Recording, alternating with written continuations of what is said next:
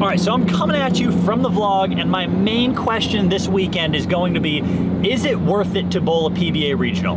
I'm starting out negative $245, which is the entry fee to this tournament. I'm on my way. It's like a 300-mile drive, so I'm gonna need at least 1 tank of gas. I'll show you guys when I stop along the road. But for right now, is it worth it to bowl a PBA Regional? So let's get this drive over with. We'll get to bowl in the practice session tomorrow, and I'll run you through all of the costs over the weekend and some of the things I learned and some of the things that might be worth that cost for me. We're here at Buc-ee's for my first pit stop of the trip. I got this sandwich right here. We're getting gas and we're filling up now. We'll see how much it is. But the sandwich cost me $9.13, and gas, we'll see how much it is after I'm done filling up.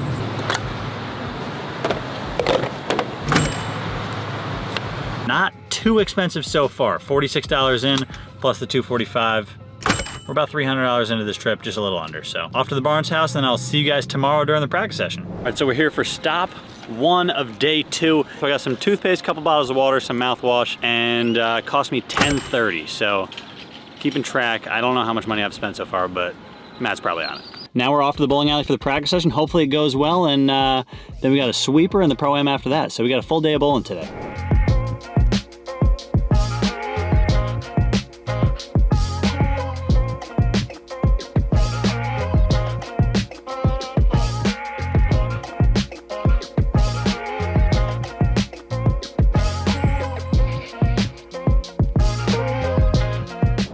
So usually what I do like during a practice session is I try and find an ideal line, and then I might go to a couple of different pairs.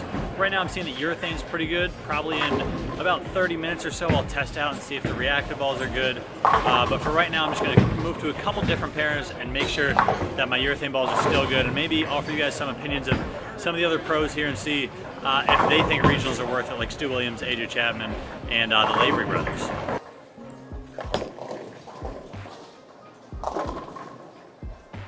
Hey!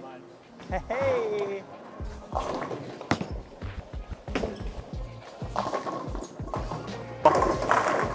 No, the other one. Yeah, that's you? That's a sick looking spare ball. It was a lot tighter down here than on that end. Oh, it's flying up there? Flying all Damn, alright.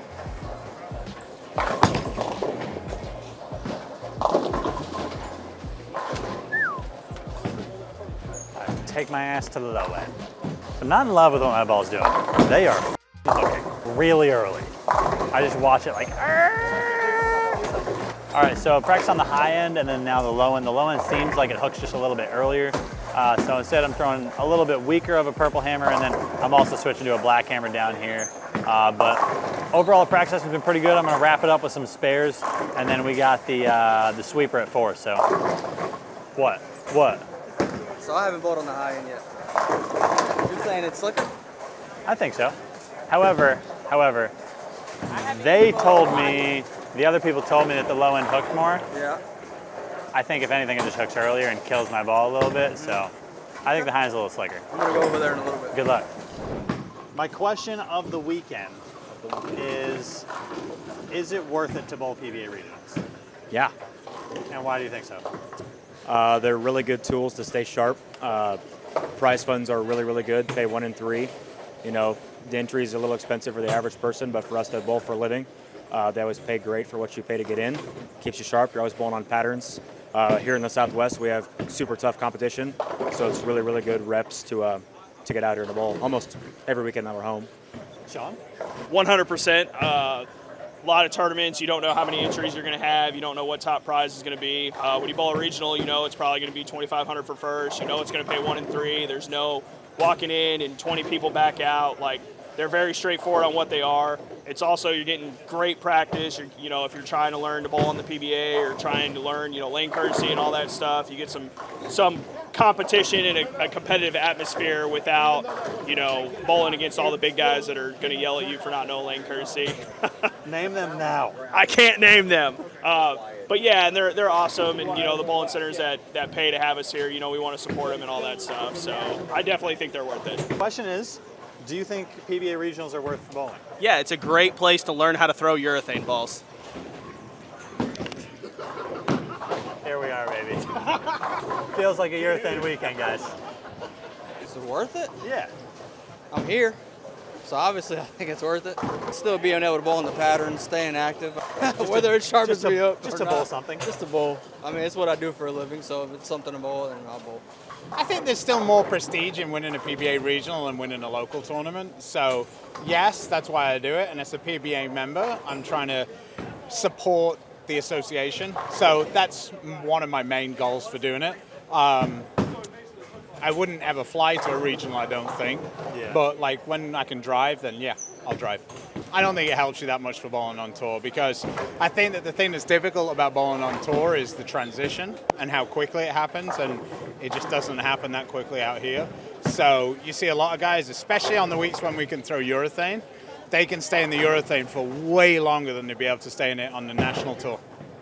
Anthony said that the PBA Regional Tour, he bowls because it's a great way to learn how to throw urethane every week. He's probably not wrong. It's certainly a key to success. I just think that everybody's trained to throw urethane now, like whatever the scenario. So, and it's like self-fulfilling, because if a bunch of people throw it, then the people following them have to throw it. So then it just goes round and round in circles. So yeah. I think a lot of time you see guys throw it when like it just doesn't feel like you need to, but they don't get punished for it because it hurts the guys throwing reactive. So then it's almost like playing defense. Yeah, almost. And then the lane comes to the urethane ball, whereas really the lane should come to the reactive balls, but it doesn't really. So I don't know, ban them all. All right, so a part of this weekend's expense for me, I've decided to bowl after the practice session. I've decided to bowl the $40 optional sweeper to try and just make a little bit more money on this weekend. Started off game one with a 234.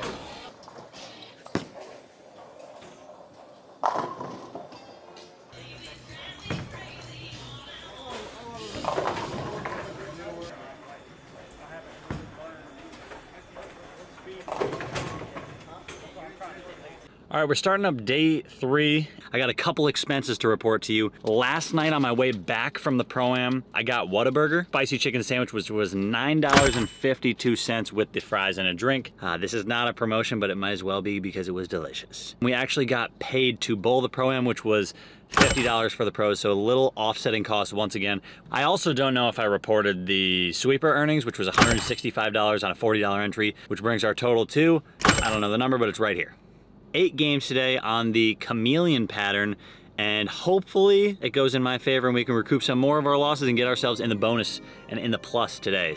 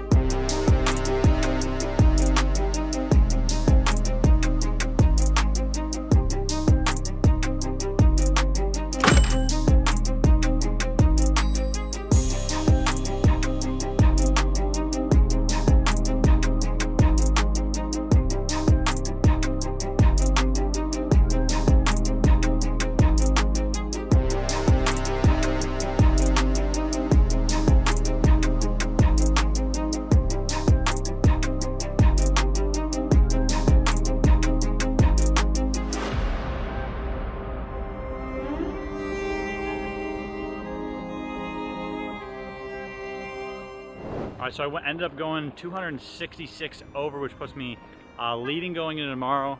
As for the expenses, I paid $50 for the high game pot. I won 2 high games, and then the totals for 80 apiece. So once again, the total is up here, and we got some bonus bowling tomorrow. So we're definitely gonna cash, and we're definitely gonna end up in the green for this event.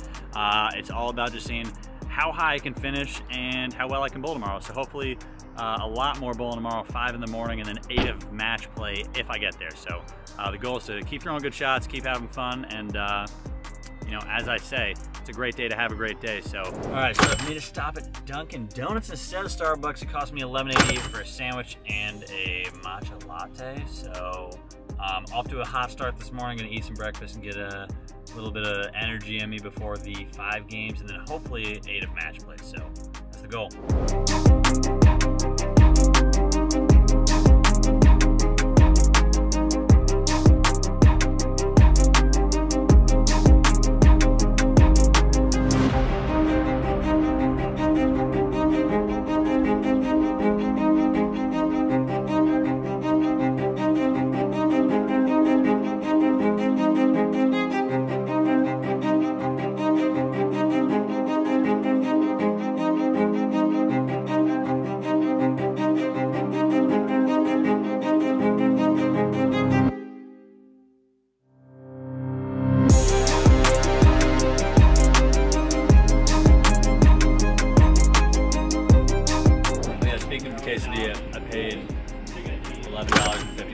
Quality?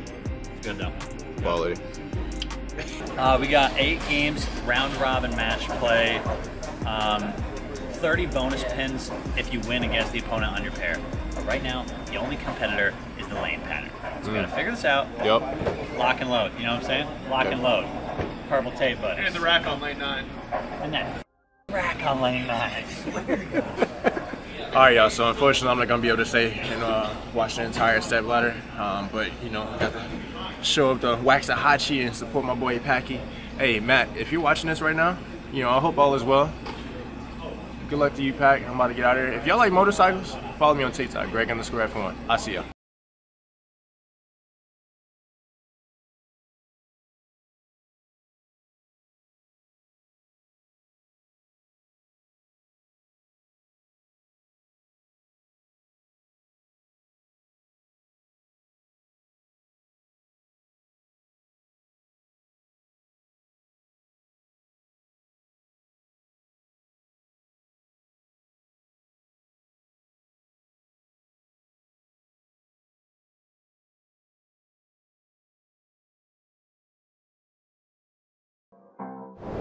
From Wichita, Kansas, Mr. Packy Hanrahan.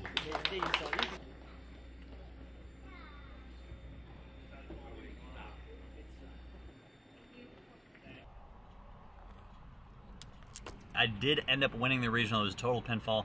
I won by about 100 over Dio Bernard and cashed a check-in for $2,800, which is obviously a big bonus to the trip. All right, so we grabbed a beast burrito for $8 or $9, I guess, and then a Arizona green tea for breakfast. I feel like the green tea might give me a little energy for this ride, which cost me $10.37, which is the second to last expense for the trip. And I'll share with you guys just right now, closing up this video, on how much I think regionals are worth it to bowl. I think not only is it a great learning experience, but it is also a way where you can test your abilities amongst some of the best bowlers in your area, whether it's the Southwest like ours, where you got some really good competitors like the Lavery brothers, AJ Chapman, Stu Williams, and Sean Maldonado that were there, or you know, the Central region or any region that you'd be bowling regionals in. It really brings out the best competition from your area. So that's why I do it. I do it to stay sharp and kind of compete against some of the best in my area, measure up, see how I'm doing, see how some of those changes in my physical game or in my mental game are working in a tournament setting. And for a lot of other guys, cashing is twice your money. It makes it worth it. It pays for your trip, at least, usually for me at least. So that's how I do it. That's why I bowl regionals. That's why I think it's so important for any tournament bowler looking to get better. That's why I think it's important to bowl some PBA regionals. Overall, a really good trip, obviously, and obviously financially very beneficial for me, but obviously it's hard to judge when you win one. So that's why I bowl regionals, and that's why you should too. Closing out this trip, thanks for watching. And as always, it's a great day to have a great day. I'll catch you guys on the next one.